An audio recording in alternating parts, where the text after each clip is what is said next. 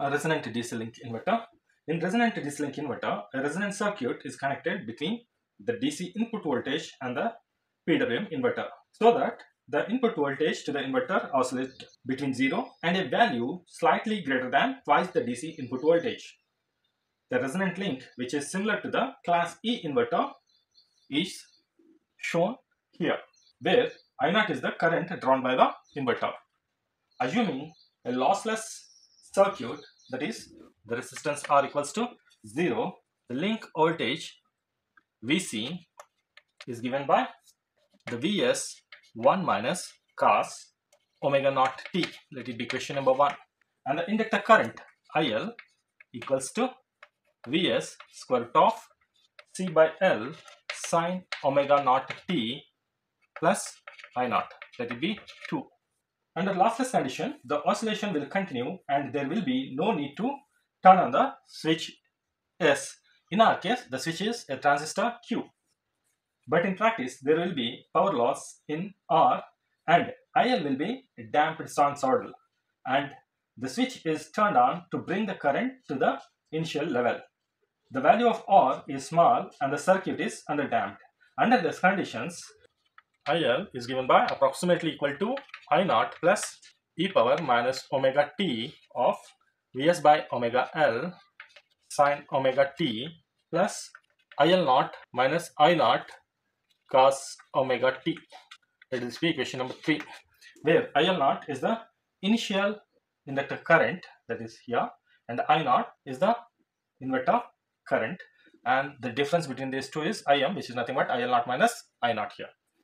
And the capacitor voltage Vc approximately equals to Vs plus e power minus alpha t, not omega, here also alpha t of omega L IL0 minus I0 sine omega t minus Vs cos omega t.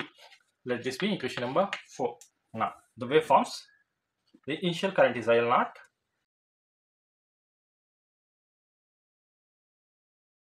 The voltage across the switch Vt, which is nothing but the voltage across the capacitor also. Here we can say Vc. This will start increasing according to the IL and reaches a maximum value when the IL is at I0, and then starts decreasing as the current decreases and becomes 0 here. When this voltage becomes 0, then the switch need to be turned on. When the current reaches this value of IL, the switch can turn off here, so that the voltage again starts building, and this will follow as it is before here. The switch is turned on when the capacitor voltage falls to 0 and is turned off when the current IL reaches the value of initial, that is IL0.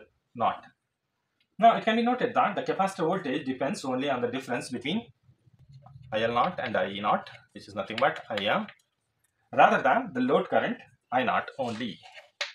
Thus, the control circuit should monitor IL0 minus I0 when the switch is conducting and turn off the switch when the desired value of Im is reached. The DC link resonance cycle is normally started with a fixed value of initial capacitor current. This causes the voltage across the resonant DC link to exceed 2 Vs.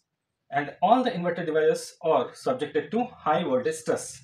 An active clamp, as shown in this circuit, can limit the link voltage as shown here. The clamp factor K is related to the tank period of Tk, and resonant frequency omega naught equals to 1 divided by root Lc, given by F naught divided by Fk equals to tank period multiplied by the resonant frequency omega naught, which is given by 2 times of cos inverse 1 minus k plus square root of k of 2 minus k divided by k minus 1. That is, for a fixed value of k, Tk can be determined for a given resonant circuit. For k equals to 1.5, the tank period Tk should be 7.69 square square root of LC. A three-phase DC link inverter is as shown in the figure. The fixed inverter devices are gated in such a way as to set up periodic oscillations on the DC link LC circuit. The devices are turned on and off at zero link voltages, thereby accomplishing losses turn on and turn off of all the devices. The waveforms for the link voltage and the inverter line-to-line voltages are as shown in this figure. This is regarding the resonant DC link inverter. If this video is useful, please like, share and subscribe.